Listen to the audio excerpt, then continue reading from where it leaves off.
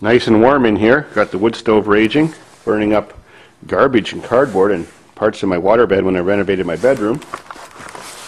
So now the track has gone bad on my sled. I'll show you what I mean. I always drive them till they rip off. See the great big chunk coming out of it? Well, you'll see the rest of it when I get it off. And there's the new one, $400 plus tax. So first thing we're up to do a track job is take off the chain cover.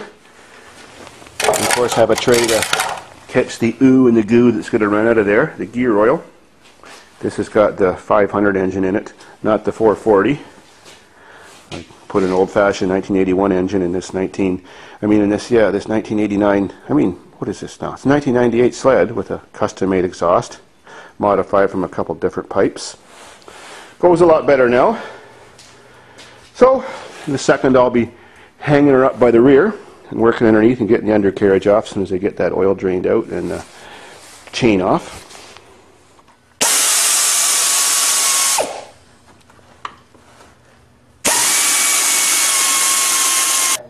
Ooh, good thing I took a look in there. I guess we did a few too many pond crosses and some water somehow got in my gearbox. But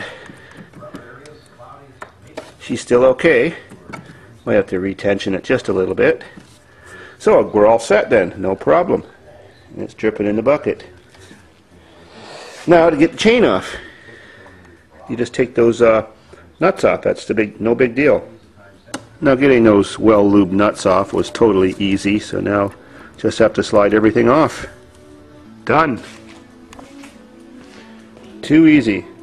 Now, let's get this thing up. Well, now you can get a better view of how badly wrecked that track is.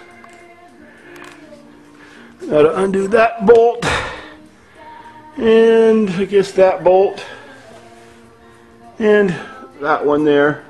Those little top rollers, then the whole thing, the whole carriage will drop down.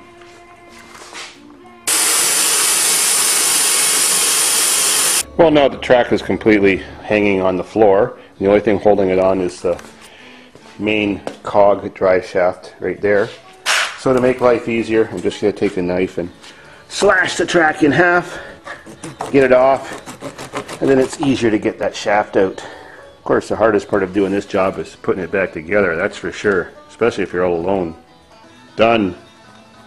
Well, now just to check all the rollers. Not good. Not good. Oh, that one's okay. That one sounds like shit. Not good. Not good. Well, that one's okay. That's okay. Looks like I gotta buy a bunch of bogey wheels. Now, of course, you always gotta check for cracks in the welds, and ooh, there's one right there. And of course, you can just take your handy dandy welder and fix them all up before you put it back together. Ooh, there's another problem.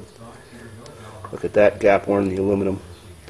Oh well, now to peel off the track, check the sliders. That doesn't look too good there. May need more work than I thought. Oh well, I'm not going to go riding again until Saturday, and it's only Tuesday. Well, after a trip to the snowmobile shop, I've got some bearings and a roller and a shaft that I needed. So I've got to do some replacements. And also the new sliders. The old ones are so bad, so I just removed the retaining screw and started tapping it back with a hammer and slip it right off and tap the new one right back on and put the retaining screw back in. We're all set. Then to change a couple rollers and replace some bearings and a bunch of other bogey wheels. Now just slip the new one on and then trim it to length at the end. Of course, when you want to put your new track back on, you have to untension the track tensioner bolts so that the track can easily slip on without having to pry it over those wheels I just pulled off. So I'll pull them back quite a bit. Now to pop out those snap rings, the handy dandy pliers, And tap in some new bearings. Just remember, never hit them there. You always hit them around the outside when you knock them back in. If you hit them there, it'll wreck them. Now there's the old bearings. They've all been changed now. Sliders have been trimmed. Now to use the grease gun and get all the nipples and that, so we can get it all lubed up before we slip the track on and put the carriage back in. Well, now it's time to get that thing up in there on those drive cogs. We've got to get that shaft out. So remove the 2 bolts that hold the brake caliper on. Remove the 2 nuts that hold this unit to the body. And then there's 3 more bolts that hold it down there where the bearing goes through. Get all those off, and we've got to slip this lift this off, slip this cover over, and pull the shaft out so we can shove it through there. Well, 3 bolts there, 2 for the caliper, 2 there. It just slip right off by hand. Feel the bearings that they're not loose and noisy. These ones are okay. Gonna check the bearing on the other side, then get this shaft out. Now I've unbolted the bearing mount on the opposite side, the jack shaft area. There's the speedometer drive. Now I should be able to pull the shaft through, I hope. Shaft is through the middle, cogs are all on their teeth. Got the bearing greased on the opposite side. This is a directional track, so I saw the little arrow, so it points to go that way. Now the tricky part, which I can't film, I guess we have to crawl underneath there and slip it up into the hole, those shafts. Now that the track is hanging on by one end, I've got the nuts that hold that bearing plate on, just finger tight. I'll put them halfway tight or a little bit more with the air gun, so that the shaft will still wobble around a little bit, so I can line it up and shove it through when I put that chain cover back on the other side. I've made sure all the cogs are in their grooves. Now to slip that sucker on.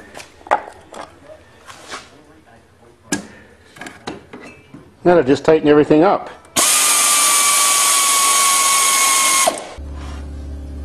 Now to just slip the caliper back on, and hopefully nobody squeezed it, or else that would be pushed together, and bolt it on. Now to slip this back on, you may have to loosen the tensioner off a little bit and put the spacers back on correctly, and then the nuts and bolts and everything.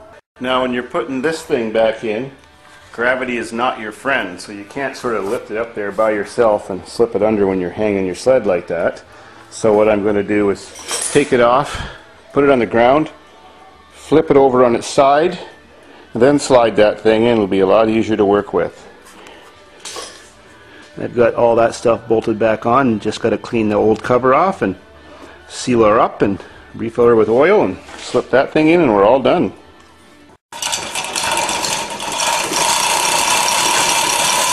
Oh, that's working well.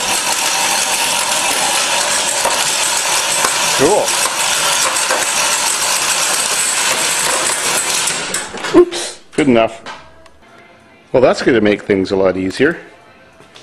Now just pick her up, slip her in there, get the front 2 on first, and then work your way back.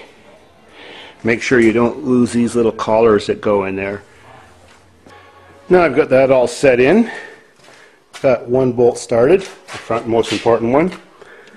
Now I'll start this little upper roller shaft next, and then I'll have to get the 2 front, that bolt and that bolt in from the other side. And then those ones, and then that's it, just tension the belt. Cool. Or track. Now all by myself, she's all on. Last thing left to do is just tighten up these 2 adjuster screws, and then tighten up the nuts at both sides so it clamps it onto the rails. And when you hang the sled in the air, it should hang down about 1/2 to 3/4 of an inch between the track and the sliders, if you've got it adjusted right. And then after just a short while driving, you should adjust it more. It stretches a little bit. Finish this all off. Minivans are very useful things. They can fit big snowmobiles. It's just a little bit difficult lifting it in. So now we're off to the farm to try out the new track. Sweet. Saturday morning, December 18th or something like that. A week ahead of Christmas. Well, now with a little help from the Chevyac, we're ready to get this sucker out. Only problem is, it takes 2 people because This van isn't as high as my blue van that I brought it home in and the windshield's catching, so I got to stand inside and put some weight on that and bend it down while this guy drives slowly forward. And then we'll do the last part by hand. Alright, let me climb in the door and fire this puppy up. Okay, slam that puppy and drive and let's rock. Faster! Ah, we're all set. Now let's ride.